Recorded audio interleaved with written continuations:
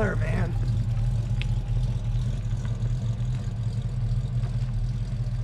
That's perfect. Right there. Beautiful.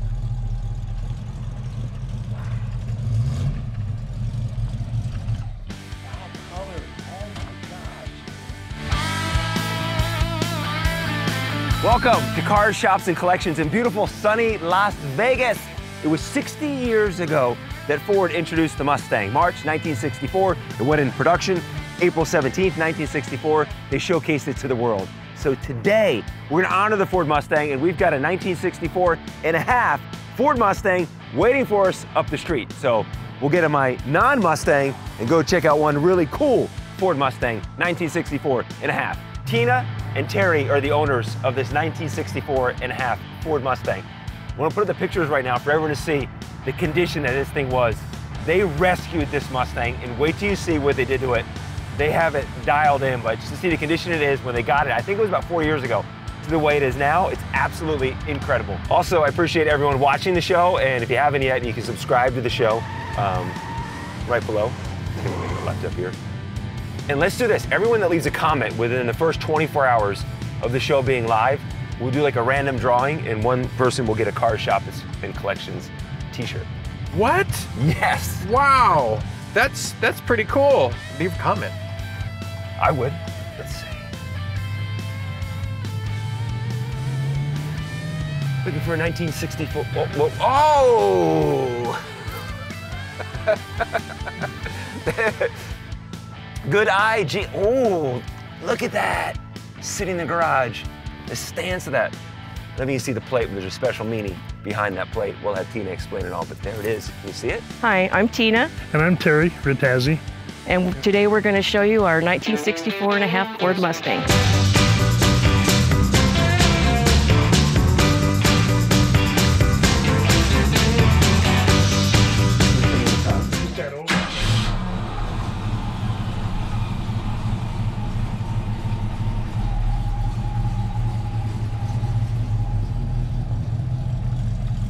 Oh, look at that color, man.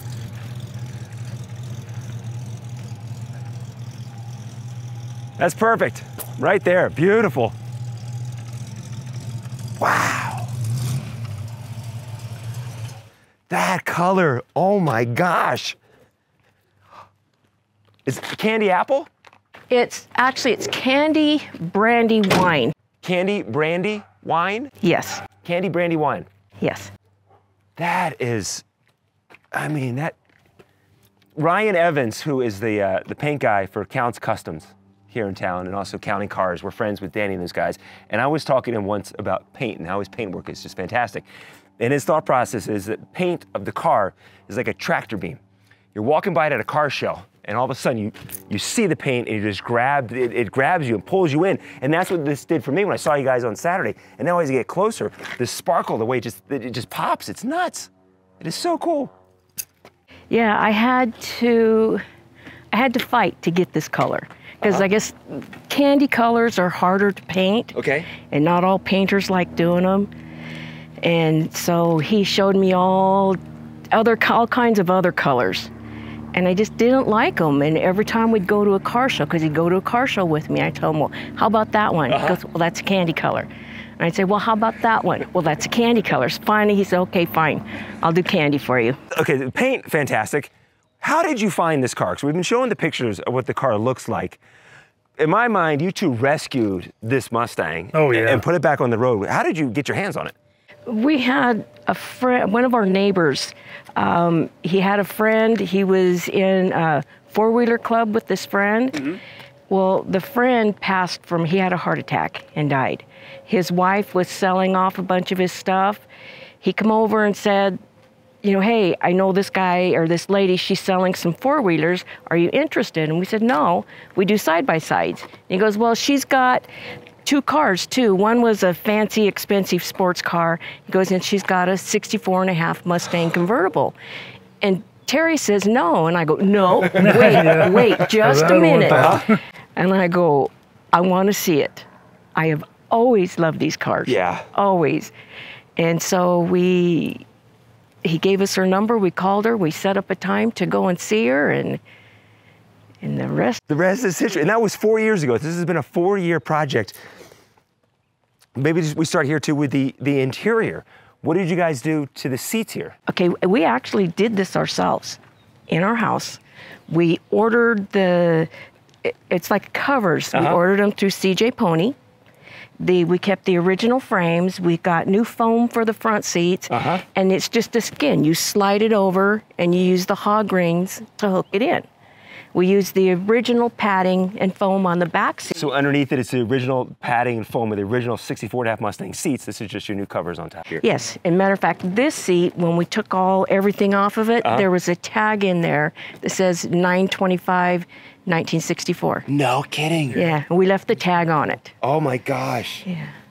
So how do we know we're 100% sure that this is a 64.5 Mustang? Because the Mustang, they started production in March of 1964, and the 64.5 is between March and the end of July. In that era, that's the 64.5. How do we know that falls underneath that? I did a lot of research, and like the carpet, the old carpet that was in it had the original carpet. Yes. And the carpet didn't go all the way. Okay. It didn't go all the way up to the top. It just came like to about right here, and then it was rubber. And that's what this had. And that's something that the 64.5 Mustang has. There's something. But technically, if you want to get technical about it, there really are no 64.5s. They're all titled as 65s. Yeah.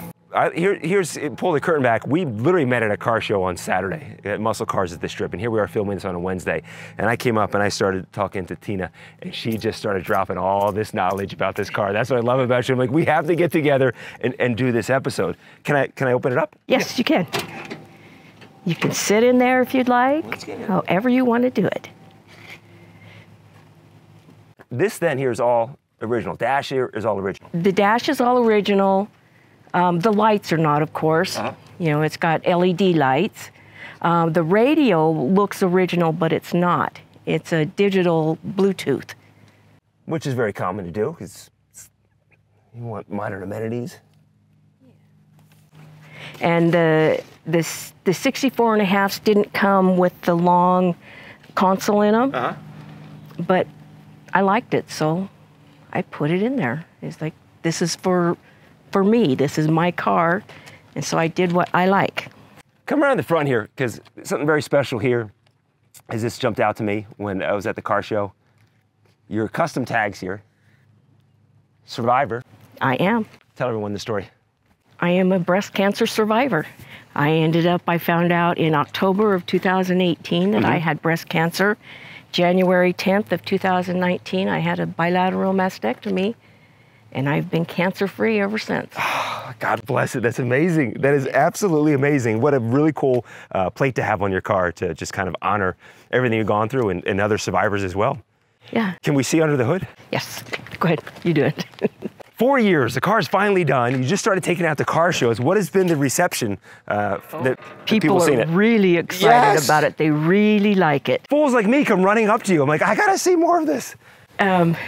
We still got a few things to do. We even had a guy from TMI come up, which is what the upholstery is, and was asking us about it. I guess he's the brand manager for TMI upholstery, and he wanted to know if I could send him some pictures of the upholstery, and said that if we ever get down to Southern California with the car, he says, please get a hold of me, because he says, I know our media team would like to do something with your car. So educate me on what you guys did inside here. You do it, huh? Pretty much it's pretty much stock motor. All I did is I put new pistons, new rings, new cam, you know, and everything on it, and just added a bunch of chrome. And yeah, because you know the saying how it goes? Yeah, chrome will get you home. You know, changed out the radiator. We put vintage air in it. It took, what, 4 months to get the vintage air. They had to build it just for this car. Oh, did they really? Yeah, but it's all, you know, all vintage air, everything.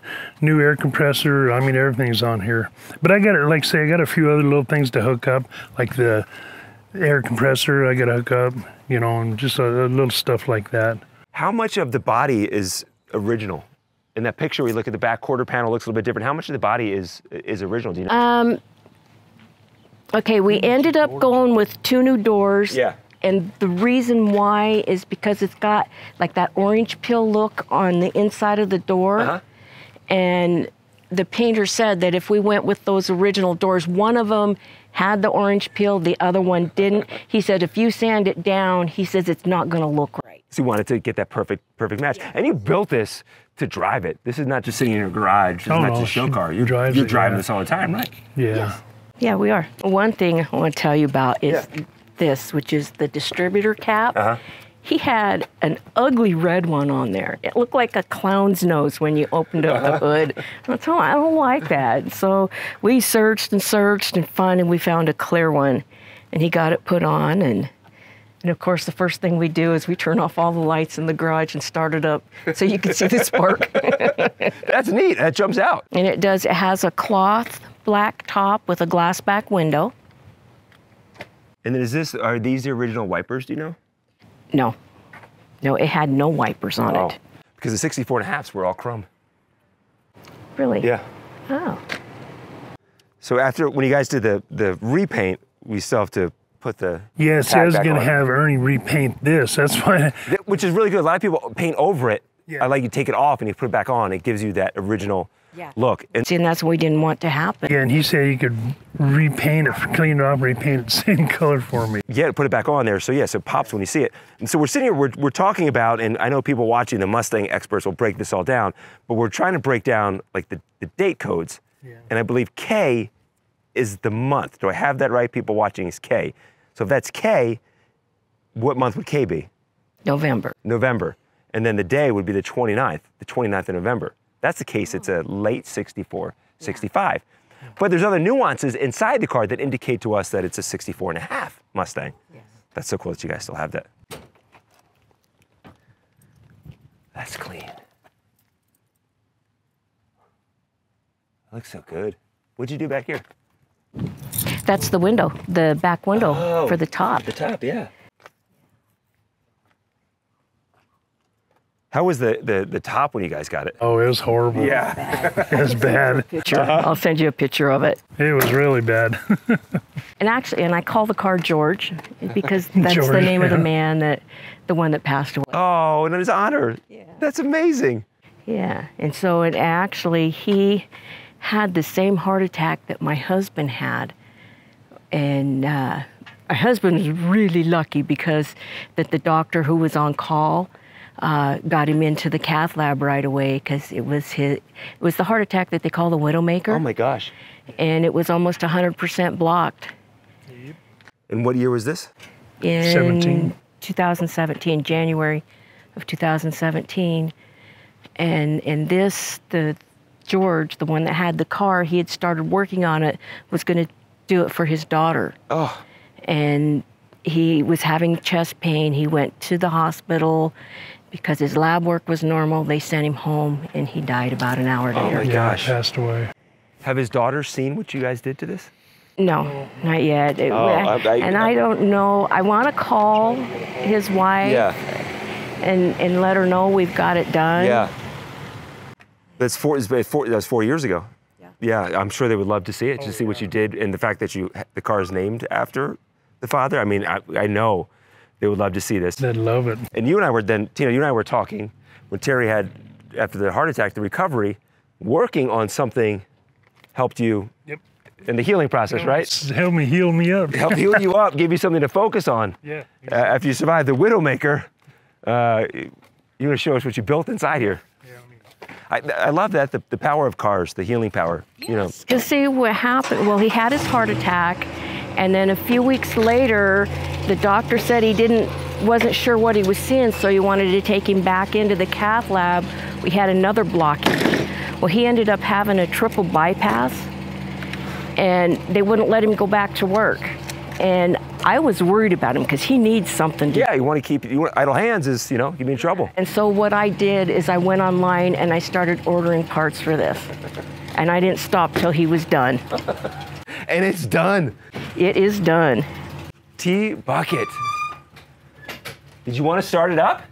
He can start it up and back it out. Start it up and back it. You guys want to see that? Heck yeah.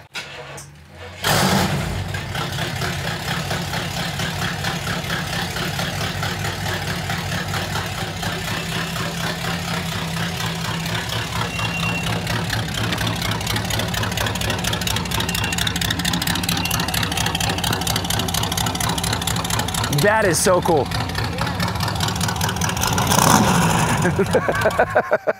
So what did you start with again? The first part?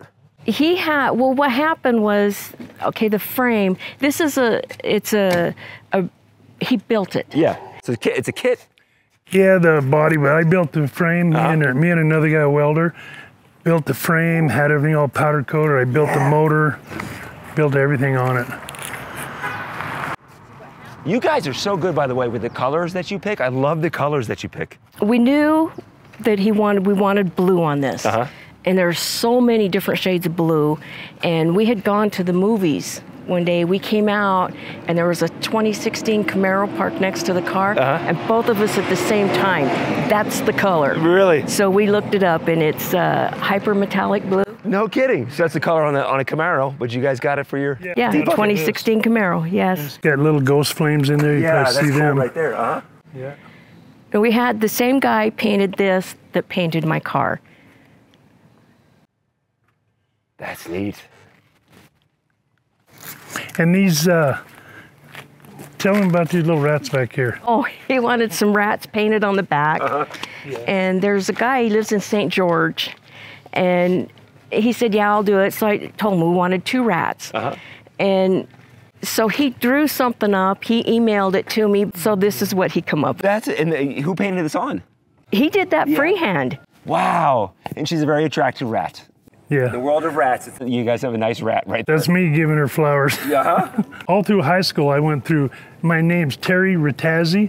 So first letter is T, the last 3 letters my name, T-Rat. There we got it, yeah. So I went all through high school like that. T-Rat. Yeah, and you know, I couldn't get those plates no more, so I had to end up with this for here. Well, I like the... That's 23. People in Nevada, the old school Nevada blue plates. These are the current version, but still, if you see someone in Nevada, if you see a car in anywhere in Nevada, it's got an old, solid blue, faded out tag. There's an old school license plate. That's a cool And they plate. stand out. They're not just like a sticker. See, those in there stand up. Yep. This is great. Well, thank you guys so much for sharing your cars with me and us today, and we really appreciate it. Thank you so much. I appreciate it. This has been an absolute treat. Thank you so much, Terry. I appreciate it. This is great. Sure, thank you. Thank you guys for watching. This is a lot of fun. Thank you guys. If you want your car, shop, or collection featured on the show, then shoot us an email at carshopsandcollections@gmail.com. That's carshopsandcollections@gmail.com. And thanks for watching, and be sure and subscribe so you don't miss any future episodes of Cars, Shops, and Collections.